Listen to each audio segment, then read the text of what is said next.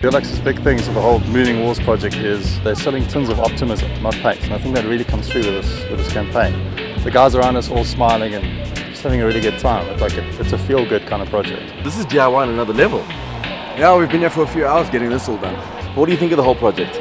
I think it's pretty awesome. It's getting this whole place pretty colourful. Oh, you know, I actually didn't come here to work. I'll leave you guys to do that, and I will see you later. You can't just come here, disrupt us, and then just leave. No, okay, cool. As the painting started taking place, the colours, the colour palettes that we selected really started changing the buildings and possibly the perceptions of what we could do with a little paint. I think I missed the spot as well. Only on Top Billing, Tuesday 7:30 on SABC3.